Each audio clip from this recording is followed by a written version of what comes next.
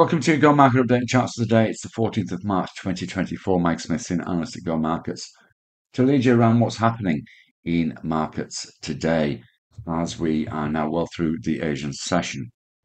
US equities struggled to move higher overnight. It was only the Dow, the three major indices that finished in positive territory. The Russell 2000 also posted small gains.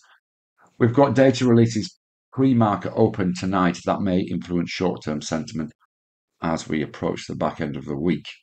US futures are mildly higher in early trading today. Asian markets are mixed. The ASX is trading down around 0.25%, but material stocks are outperforming on the back of big gains in copper.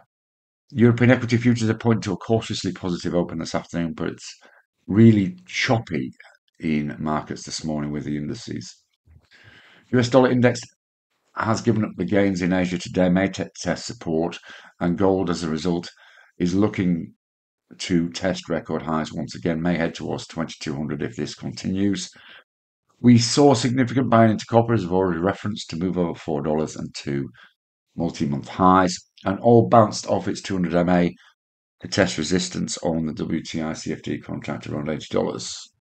Bitcoin edged over 73,000 to hit new highs, and US data dominates today with weekly jobs, PPI, and retail sales all due an hour before US market open. A couple of charts that caught our eye today. Start by looking at Kogan in the online retail space, and you can see it's pushed hard up against this resistance at around about 857. Let's bring this in a little closer. You can see we've tested this level the last 4 sessions.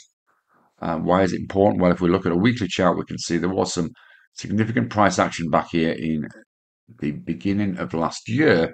If we should breach this level, then there's a possible move up to 1025 in the short term, which would be a 16% rise from current price today. We may get a pause at around about 970, and that's really the target I would be interested in looking at.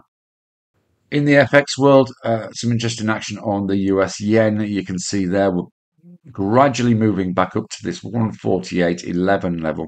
We think there's a fairly high probability move up to the R2 pivot level at 148.50.